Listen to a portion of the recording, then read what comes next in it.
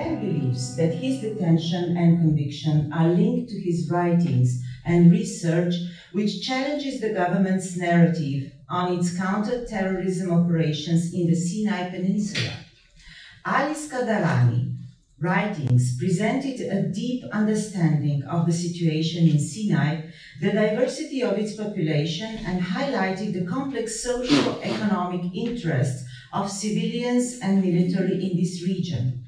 His work has been published in various regional and international media, such as independent Lebanese newspaper Al Safir and Al Modon, and the US-based The Wilson Center. His series of articles at the Arab Studies journal Jadaliyya provides a unique critical analysis of the political mobilization in Egypt after 2011 and security in Sinai. Ali Skandarani was awarded the Visiting Arab Journalist Fellowship Middle East Program at Woodrow Wilson International Center for Scholars. He also won the Open Eye Hani Darwish Award for Exceptional Essay in 2014. In addition, he was a global winner in Youth Essay Contest on Democracy 2009 and the 2009 winner of the National Contest for Spreading Understanding and Mutual Respect of the Cairo Institute for Human Rights Studies. So, who wants to sit next to Ismail al-Iskandarani, please? Well, I'll take it to Sarah. Oh, very good. Thank you, Sarah. Thank you.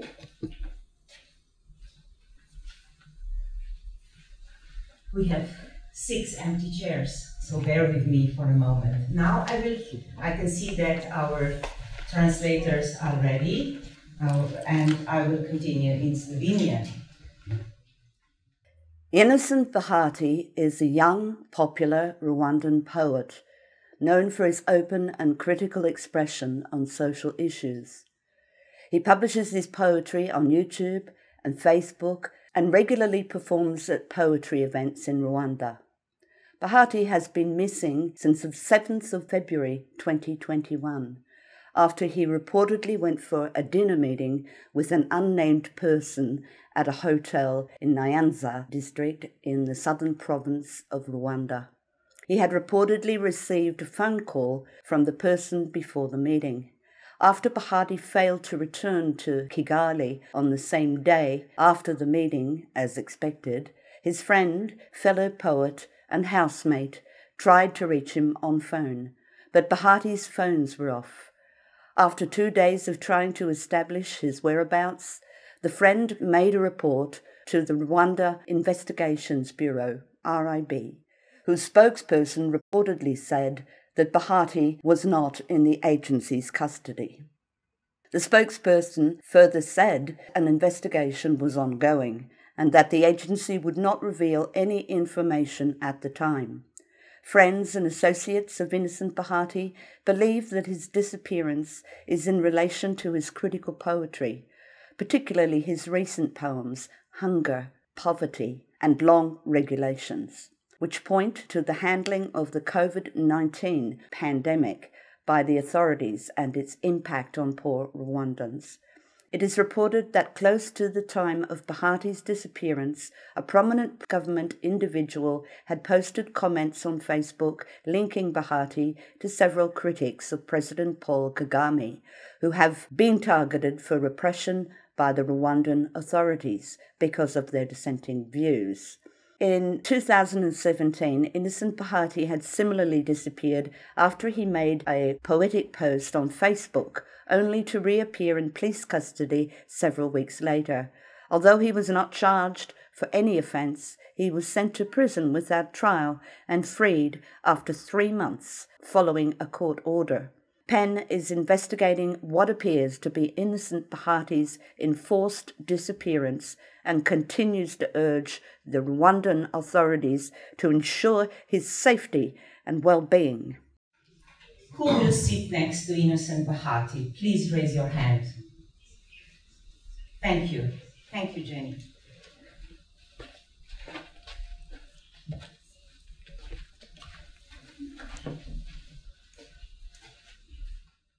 Maung Tao Cho is a writer, scholar, and member of PEN Myanmar.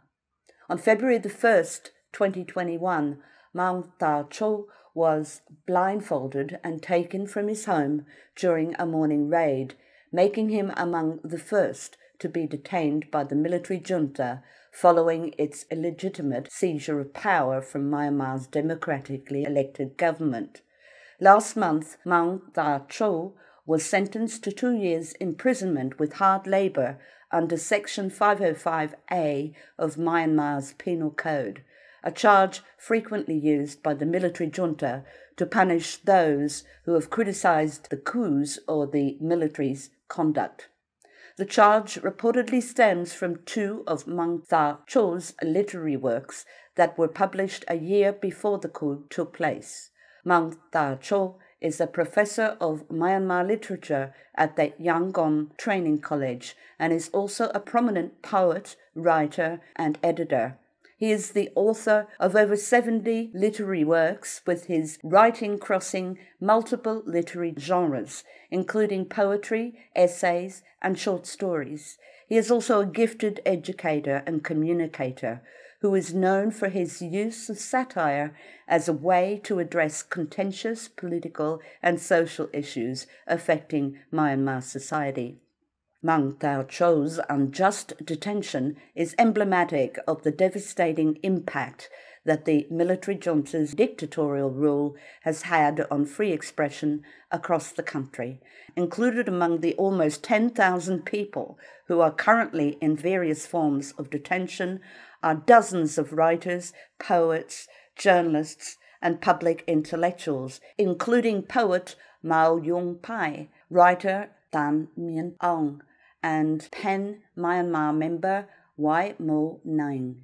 PEN International reiterates its calls for Maung Tao Cho's immediate release, along with all those unjustly detained for their peaceful expression in Myanmar. Who wants to sit next to Maung Tao Cho? Yes, I know. Thank you very much.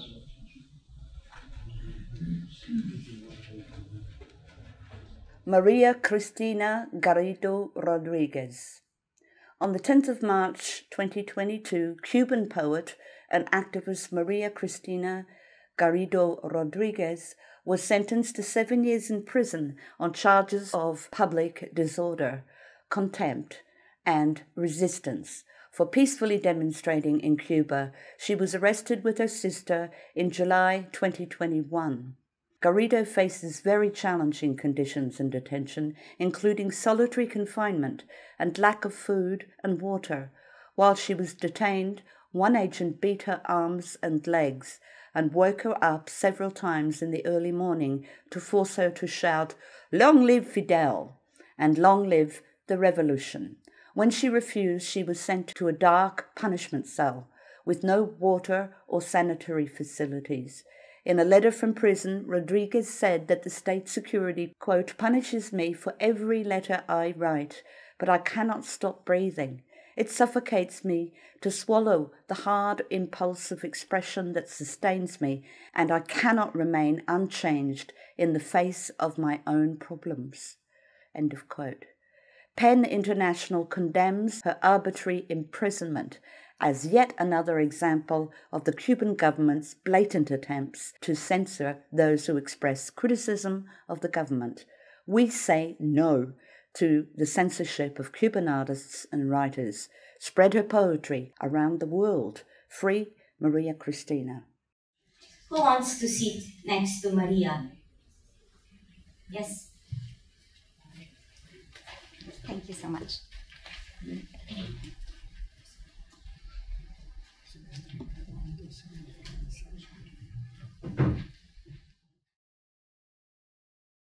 Alexandra Sasha Kuvshinova was killed on the 14th of March 2022 when her vehicle was struck by incoming fire in Horenka on the outskirts of Kiev.